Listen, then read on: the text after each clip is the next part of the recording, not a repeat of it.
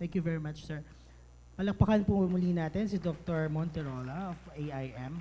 We now move on to our third plenary talk that will be delivered to us by Engineer Cherries Che Abrigo, a graduate of the University of the Philippines, Los Baños, with a degree in chemical engineering. Explained that Sierreza, the first-year waste shop, aims to encourage the community members of Los Baños to reduce waste and support Filipino farmers. The establishment of the shop is born from her advocacy of promoting a more sustainable zero-waste lifestyle and greater appreciation and patronage for produce from indigenous farmers, particularly from Rizal and Tarlac. Abrigo's personal advocacy can be traced back to her exposure in community work back in 2004 when she volunteered for the Ugnayan ng Pahinungod, the volunteer service arm of the University of the Philippines during her college days. While Abrigo secured a corporate job after graduation, she sought something more. It was in 2012 during Abrigo's immersion in various indigenous communities in Mindoro, Abra, and in Puray, Rizal, that she recognized the limitations of various volunteer initiatives and in the process identified possible ways to improve on the existing initiatives for farmers. To talk about future farmers and the fourth industrial revolution, please welcome Engineer Cherries Abrigo.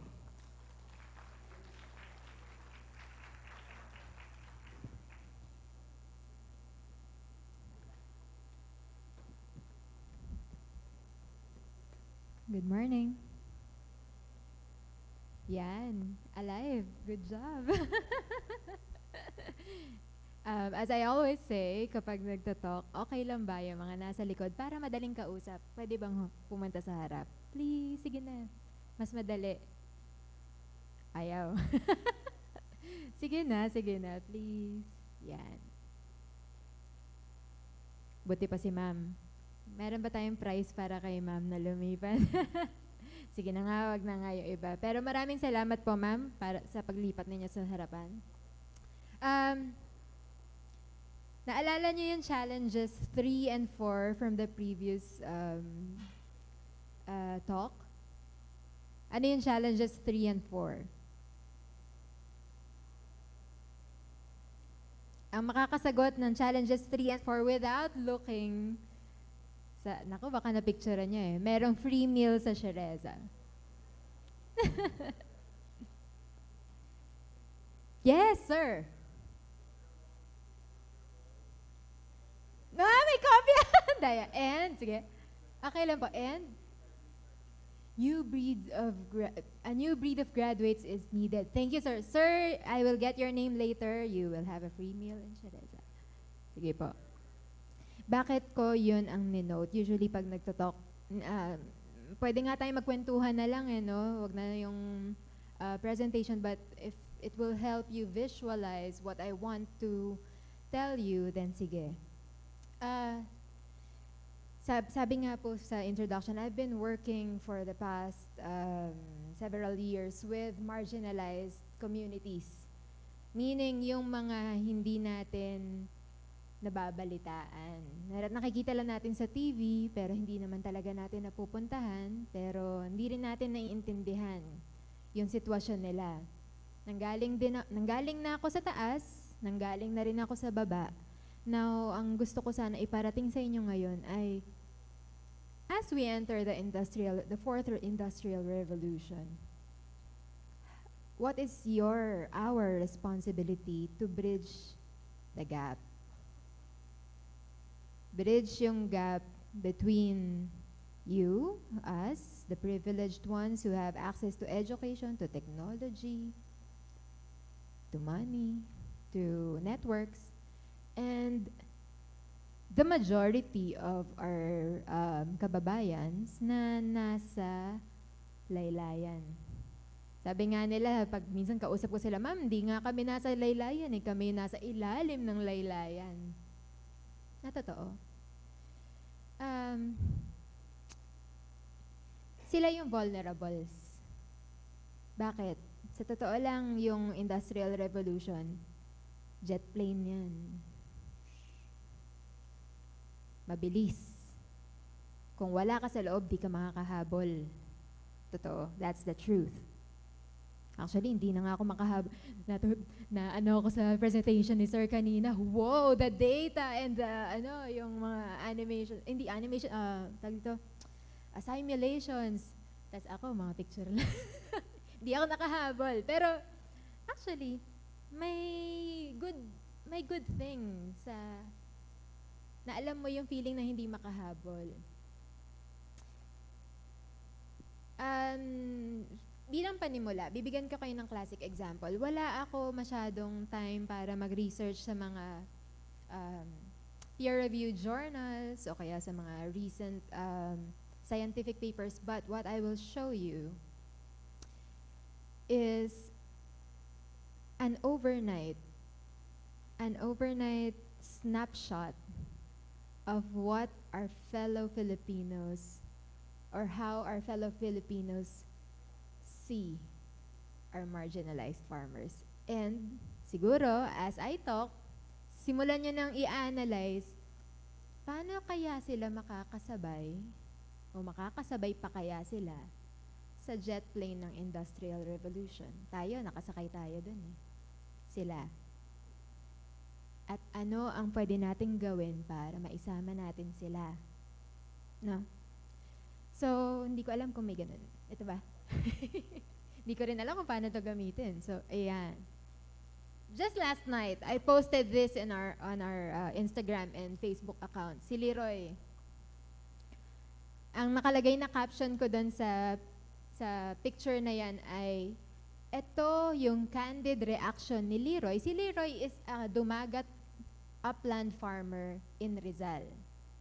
3 oras niyang binubuno, inaakyat ang mga bulubundukin ng Sierra Madre para lang maibaba ang kalahating sakong bigas. Para mai-order or mai-deliver, maibenta sa labas, ganyan, ano. At kasama ko siya nung Friday sa Ateneo. Bakit? Kasi may trade fair sa Ateneo. May kwento pa yan. Sige. So anyway, nag-post ako doon, sinabi ko, ito yung candid reaction ni Leroy. Kita niyo mukha niya. Nung nalaman niya na yung saging na hawak niya, na kinakain namin sa cafeteria, ay 15 pesos ang isa. O, teka lang, uunahan ko na kayo. This is not about the 15 peso banana. This is about what happens behind that banana. Bakit nagkaganon? At ano yung feeling ng isang farmer at anong feeling natin?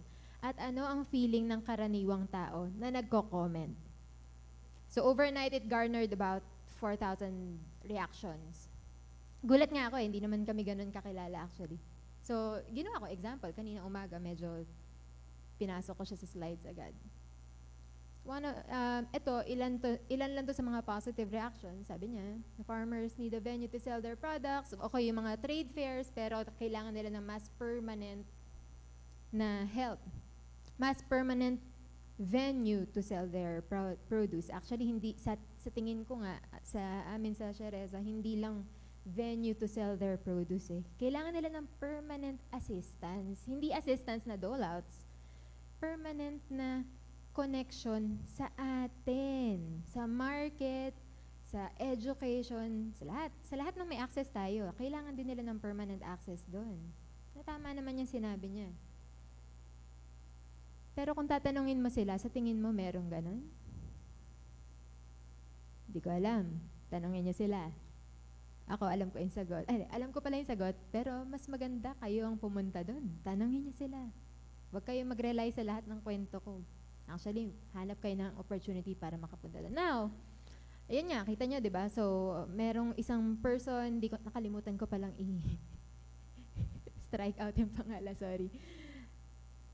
Meron naman nanggagaling sa mga places na na-appreciate ng farmers. Good. Ibig sabihin, meron pang magagandang mga okay na lugar sa Pilipinas na na-appreciate ng ating farmers.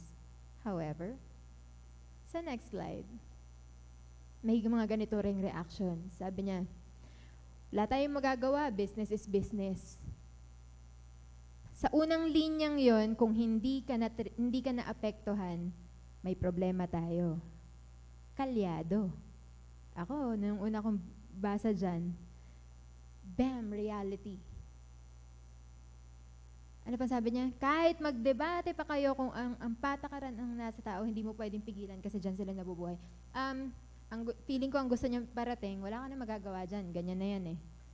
Ang nagbi-business, business. Ang mga nandyan, nagwo-work naman yan, so wala tayong magagawa dyan. May ganun ang reaction. Meron din namang, sa next. Ito talagang pinutol ko yung pangalan kasi baka hanapin niyo siya at bawal naman ba siya. Pwede niyo i-check sa Facebook page namin. Sabi niya, actually, sabi ko kasi yung farmers, before you read that, wag niyo muna basahin. Ako muna. Before you read that, ang sabi ko kasi dun sa caption, yung karamihan sa ating marginalized farmers ay wala nang idea kung ano nangyayari sa kanilang produkto pagkabigay nila sa mga bumibili, sa mga middlemen. At hindi natin maiiwasan na may middlemen kasi kung wala nun, paano sila pupunta sa market? Wala naman silang sasakyan. So actually, medyo essential yung middlemen. Ang problema, butas to. Ito ang laki.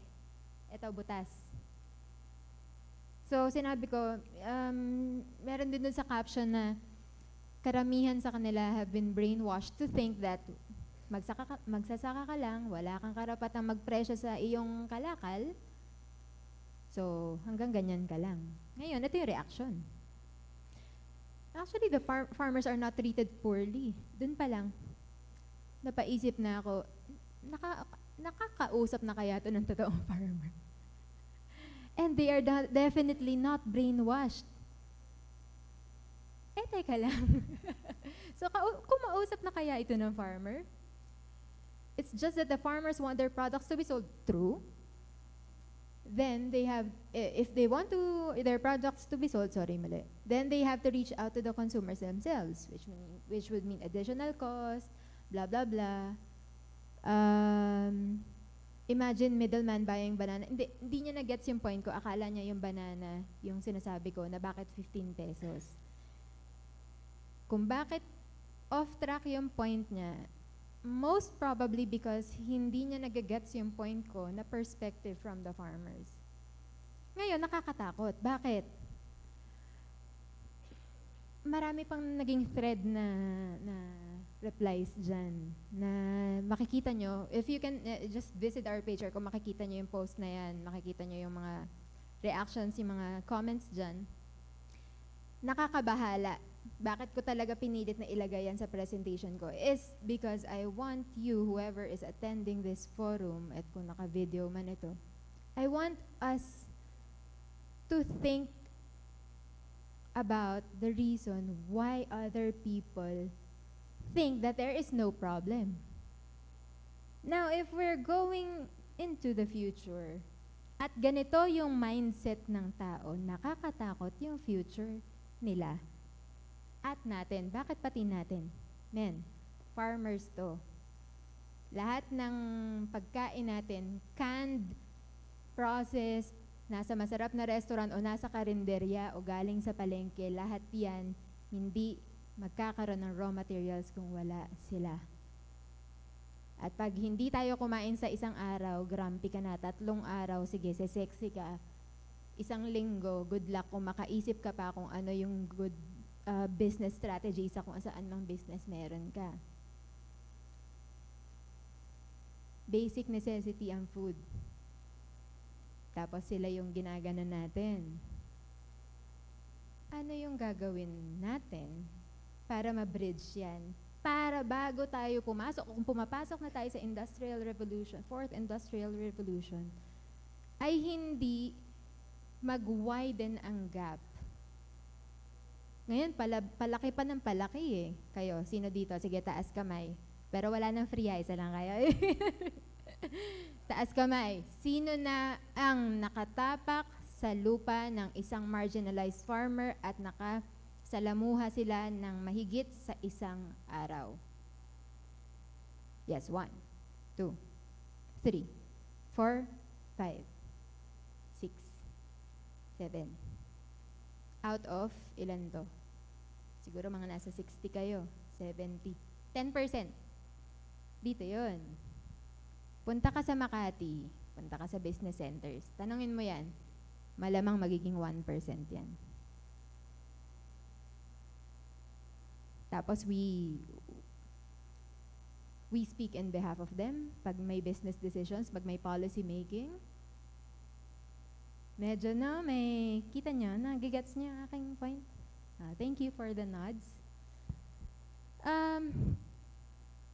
So next. Actually, meron tayong magagawa.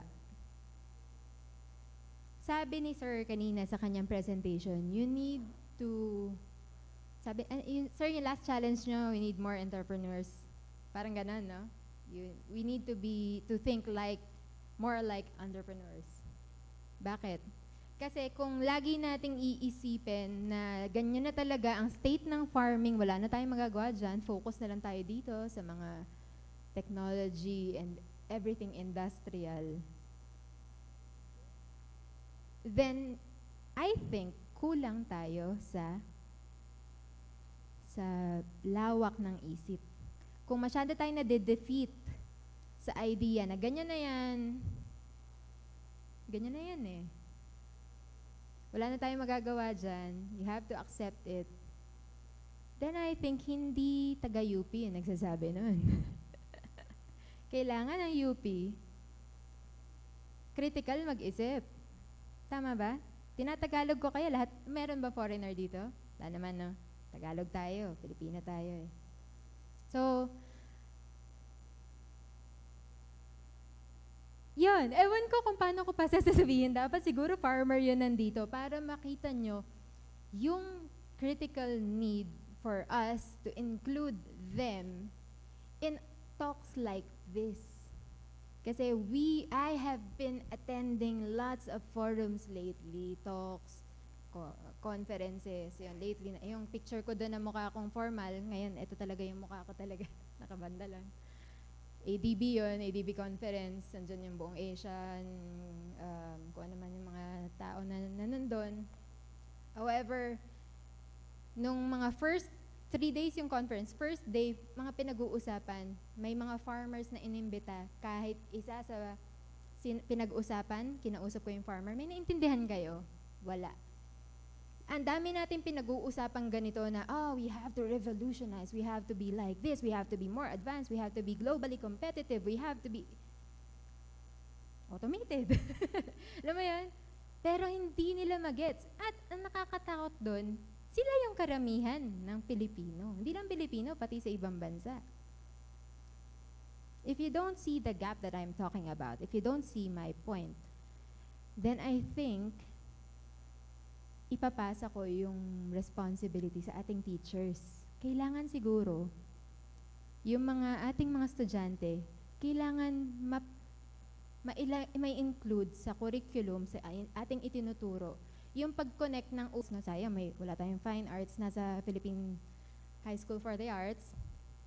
Sa arts, gamitin mo yung arts mo hindi lang para makabenta ka ng 6-digit figure na painting o kung ano mang composition yan, gamitin mo yung genius mo para ma-involve yung ibang mundo sa iyong art at makilala. Tayo, ang nagiging sukatan natin, number of likes, diba? Kanina nga, una ko sinabi yung 4,000 likes eh. Kasi doon tayo nakaka-relate. Pero sana, doon sa ating pagiging sikat, sana, makita natin na we also have the capacity to bring others up with us. No? Hindi tayo aakyat doon by stepping on others. Sana ang maging kaisipan ng CAS, buong UP, ng generation ninyo at ng especially ng mga educators, is how to be inclusive. Now, yun nga, CSA, isa lang yan. Sinasabi ko lang yung ginagawa namin na isa lang sa mga very, very simple but very, very effective ways to include other communities sa ating pag-unlad. So, next po. Okay na yan. Next din. So, actually, ganito ang naalala niyo yung naka-record, no? Sabi ng isang senator, dead snack. Na, hindi, bigyan nyo na lang ng mga seeds yan. Yun ang gusto nila. Bigyan nyo lang ng inputs, ng fertilizer. Hindi yung, anong research. May ganun. Kasi ang tingin natin sa farmers, ang gusto lang nila, bigay, hingi, okay na kayo dyan, masaya na sila pag binigyan mo ng binhi, masaya na sila pag binigyan mo ng fertilizer. Actually, pag kinausap mo sila, heart to heart, at halimbawa, makilala mo na sila, ako mga 3 years na akong nandun sa isang farming community. Iba yung lalabas. Lagi nila sinasabi sa akin, ma'am, hindi naman kami pulubi, hindi naman kami penge-penge. Gusto namin sanang umunlad yung sarili namin, di lang namin magawa. Siguro kasi mangmang kami. Sinasabi nila yan. Tingin nila sa sarili nila mangmang kasi hindi nakapag-aral. Lagi ko sinasabi sa kanila, huwag niyong iisipin na mangmang kayo kasi pag kaming mga taga-syudad, ilagay niyo sa bundok o sa inyong palayan, kami yung mangmang. Wala kaming alam sa inyong mga kaalaman dito.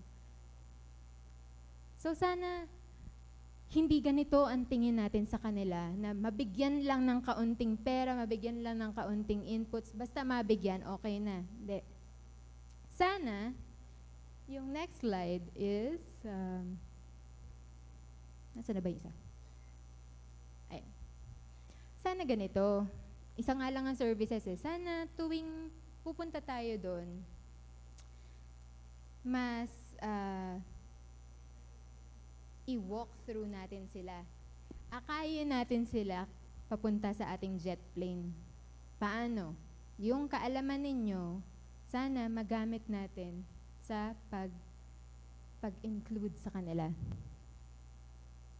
Okay? Yung next.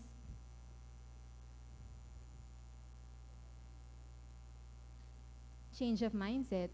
Ito yung pinaka-importante. Sana as we enter the Industrial Revolution, yung mindset natin na sinasabi ko kanina, yung kanina ko pang pinagsasabi dito, na nandito lang tayo nakabox, nandito lang yung isip natin, akala natin ang dami na natin ginagawa, pero ito lang palang mundo, ito ang ginagalawan natin. Sana yung mindset natin, itong picture na to ay DevCom students na nag-pledge na yung magiging class project nila ay pagtulong sa marginalized farmers. At ang nakakatuwa, yung educators nila, yung instructors nila, nag-pledge na every semester, they will build up on what the other batch have started. Hanggang sa kayanin nilang makatayo sa sariling paa in terms of development communication. Hindi lang sila ang mga tumutulong ngayon sa mga farmers.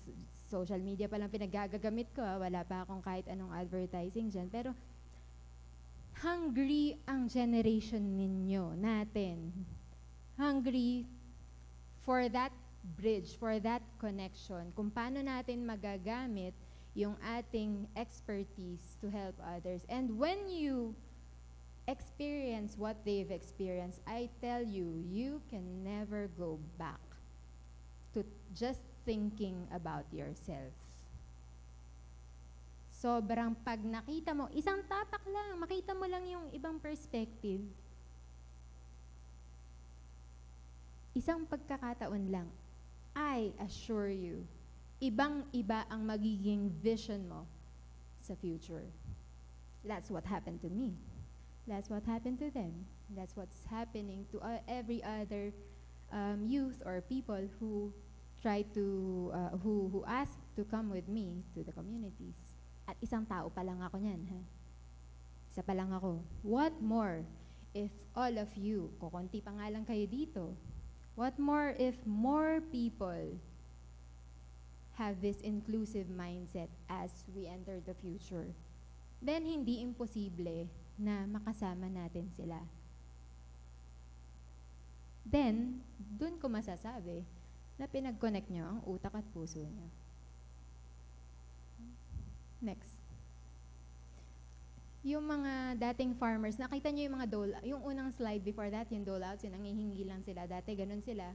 Ganito na sila ngayon. They're very proud of their products. They're very proud of what they have become. 3 years pa lang yan, they're very proud na gusto pa nilang mag-level up. Very proud sila nung pumunta kami pag dinadala ko sila sa direct sa consumers at nakakausap nila kayo or nagpapakita ako ng messages sa social media sa kanila na showing that the customers appreciate their produce and them, yung mga farmers. Sobrang ibang-iba yung twinkle sa mata nila na hindi ko madedescribe sa inyo unless kayo mismo ang makakita. Ibang-iba. At isang tao pa lang yan. So yun. Yung laki ng pwedeng maging impact if more of us, we can't expect na all of us will think like that.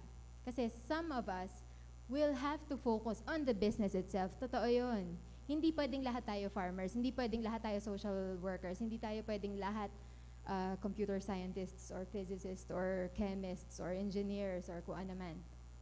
Kailangan talaga yung diversity. It's just that in that diverse world, kailangan talagang hindi nawawala yung bridge na lagi ko sinasabi na kung ano man yung expertise mo, connecta mo sa puso. And we're talking about the future of the farmers, the future farmers. Sana sa future, farmers will always be farmers, no? Kesa lupa yan nagtatanim, kesa aquaponics, hydroponics yan nagtatanim, kesa sobrang high-tech sa Singapore. Kausap ko lang yung isang head ng agricultural innovation systems nila doon. Kahit doon sila nagtatanim sa sobrang high-tech world, farmers pa rin yan. At ano ang gusto nating maging itsura, maging picture ng future farmers?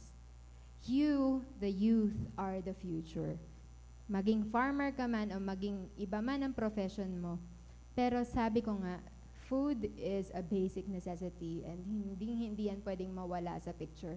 Hopefully, very basic lang, wala akong anything grand to show you, but future farmers, hopefully, kasama na sila doon sa ating jet. Paano? Isama nyo sila sa inyong journey, wherever you go. Hindi lang farmers, everyone. No? So, lagi kong, hindi ko tinatanggal tong slide na to sa mga presentations ko. Si Nanay Baby, sinasabi niya sa mga anak niya, wag nating ikakahiya ang ating propesyon, ang ating ginagawang pagtatanim dahil yan ay marangal. At dahil sa pagtatanim, napatapos ko kayo ng pag-aaral. Nakapagpatapos na siya ng isang anak. Business management, saan galing yan? Sa konting tanim na fair trade, na maganda ang presyo.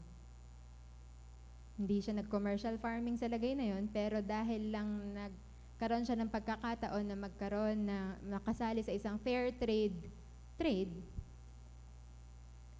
nakaya na niyang patapusin yung isang mag-aaral.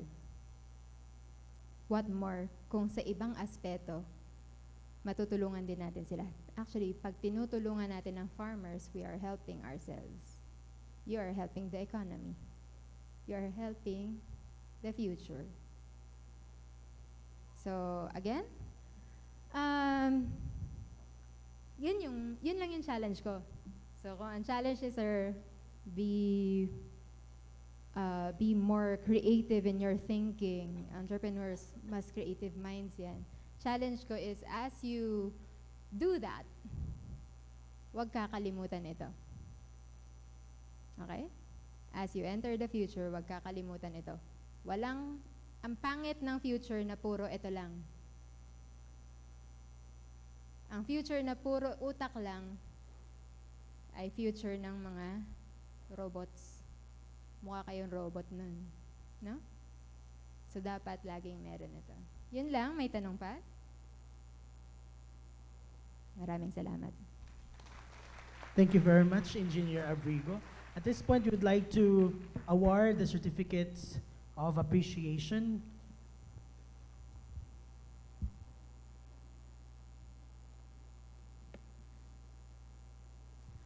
Again, we'd like to invite Dr. Aguila and Professor Belano.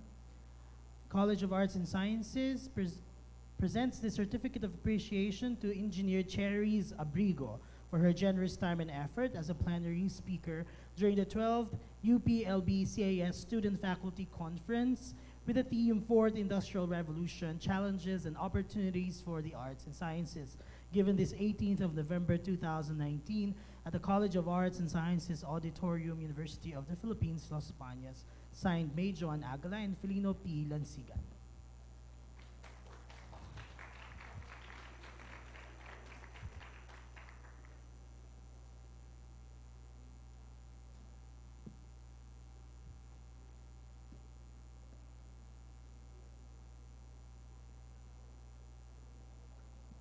Marami pong salamat. Palakpakan po muli natin ang tatlo nating invited speakers sa araw na ito. And I hope, before tayo lumabas, ipapaalala namin na ang snacks ay pwede niyong kunin sa ating lobby.